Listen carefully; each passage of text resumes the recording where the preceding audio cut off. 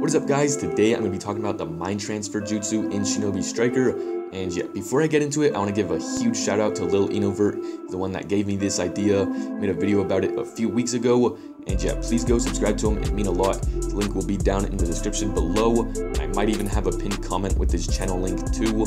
So yeah, please go subscribe to him and be cool. Makes a lot of good Shinobi Striker content too. So yeah, his link will be down in the description below, and I'll also have a pinned comment as well. So now let's get into today's topic, the mind transfer jutsu being in Shinobi Striker. So the mind transfer jutsu actually has a lot of variety on how you can use it.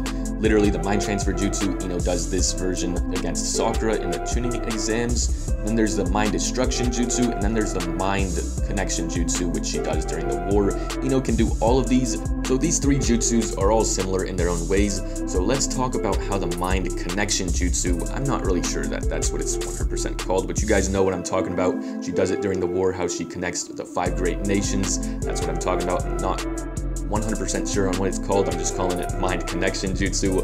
Correct me if I'm wrong. But anyway, let's talk about how that would work in Shinobi Striker. Now, in my opinion, this one would be completely useless because you can just be in your party, Xbox Live Party. You can just be like that, and that jutsu is basically pointless because you can just talk in your party. So let's get on to the mind destruction jutsu. This jutsu is actually kind of broken if you saw Inoichi do it in the anime. Now, basically, he can do it to multiple people as well.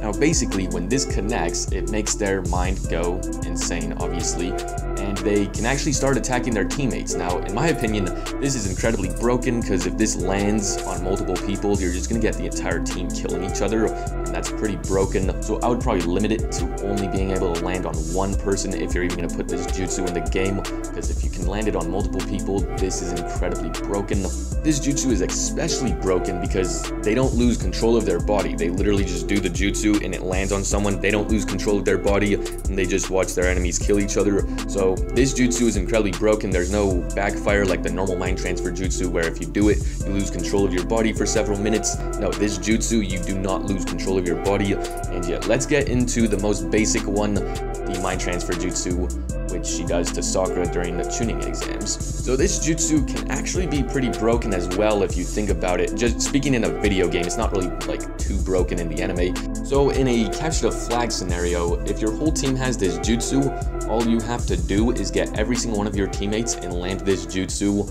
on the other team, and boom, there you go, you have control of the entire team. Of course, your team is knocked out, laying there for I don't know how long, depends on how long they want you using this jutsu for, but you're controlling the other players on the team.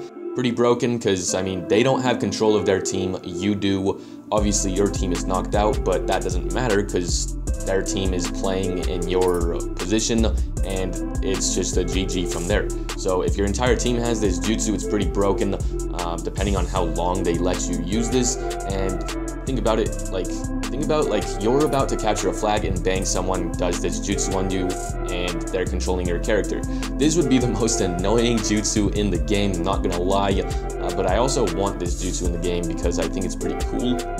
So yeah, those are the 3 ways that I could see this jutsu being put in the game. I think the mind transfer jutsu and the mind destruction jutsu can be pretty broken depending on how much time they give you to use it. Also, Ino doesn't necessarily have to be a playable character for this jutsu to be in the game, because they had the 7 heavenly breaths, and that's a filler. I doubt they're going to use a filler character as one of the character slots, so Ino doesn't necessarily have to be a playable character in order for this jutsu to be in the game, so keep that in mind. They also have shown a screenshot of her in the hub world in her Boruto form, so this jutsu does have a chance to be in the game. So that is it for the video, guys. Let me know what you guys think. Don't forget to subscribe, and go subscribe to Lil Inovert too, and I'll see you guys next time.